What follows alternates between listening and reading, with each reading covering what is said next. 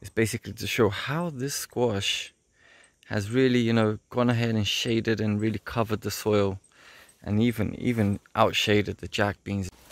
Forget about sustainability. You want to enrich ecosystems. Every bean is equipped to leave a positive, energetic balance. Keep it pruned. We are cultivating abundance. Not a problem to cut down trees. The problem is not planting them.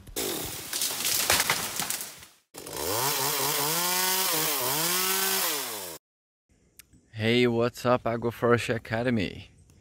Everything cool? Yeah, Gennaro here from City to Jazz. We're gonna be just showing you basically just this little system that happened here.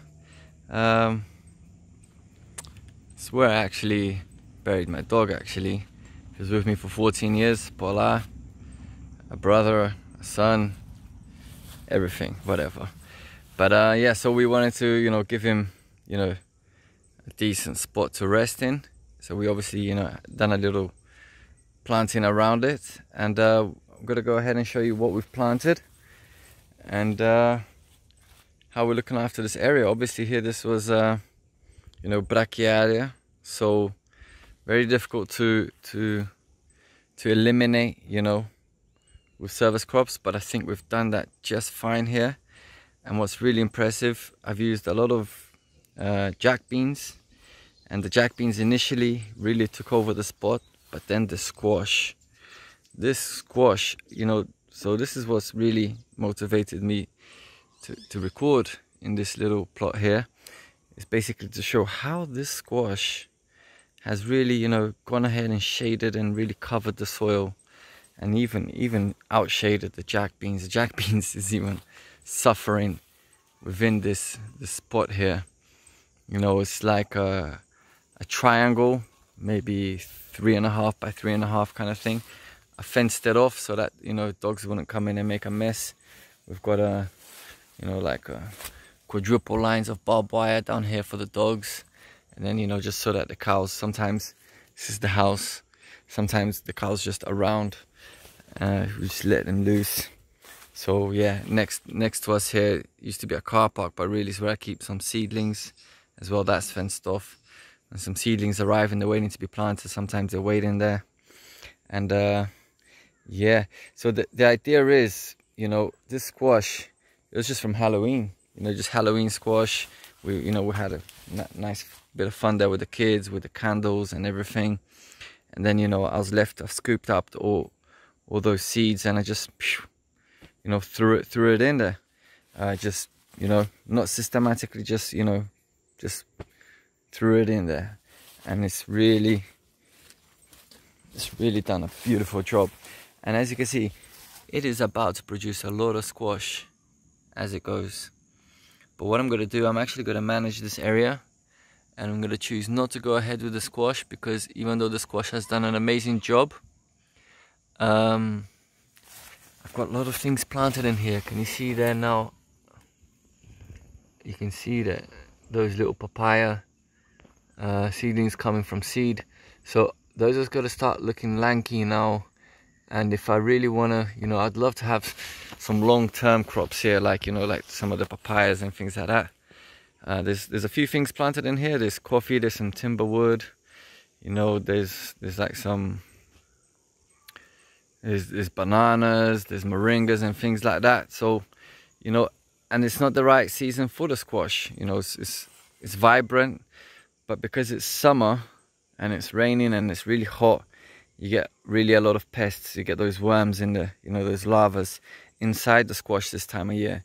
So it's all about us, planting it. Since I don't want to be spraying things, since I don't want to be using pesticides, it helps if I plant things in the right time of year that favors, that kind of culture. So, I suppose I would consider leaving these squashes, even if it comes with a lot of larvae and things like that, for the pigs and chicken. For the pigs, it's an important part of their diet. But like I said, it's reached its optimum level.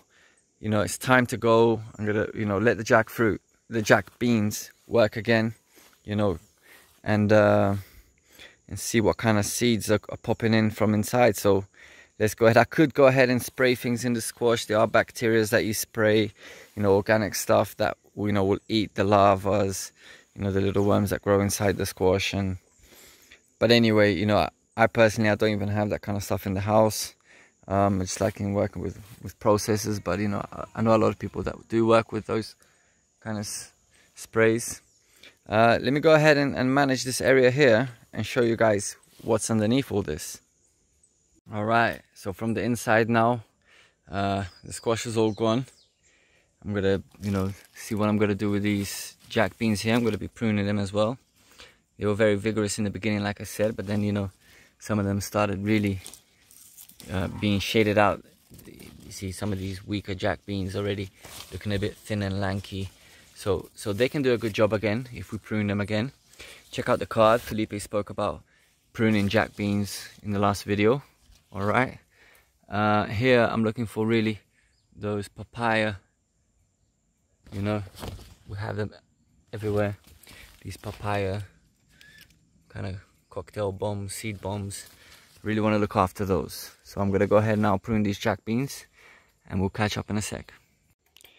All right, so now we can see a little bit more of what's happening underneath.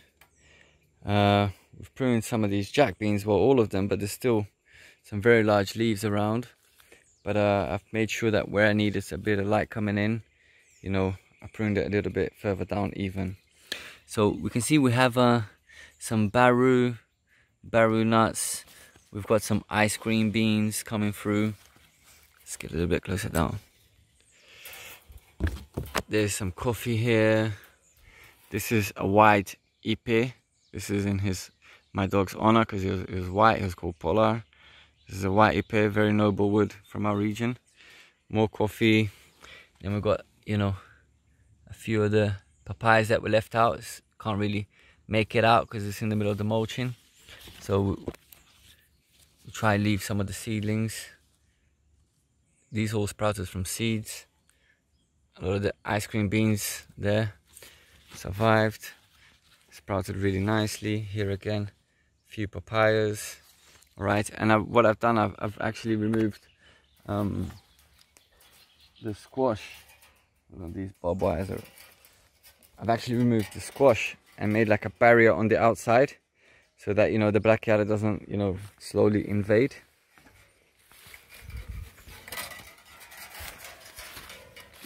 You see, so we've actually, I had an option obviously to, you know, the obvious guess, you know, chop and drop and, you know, layer it all around the soil.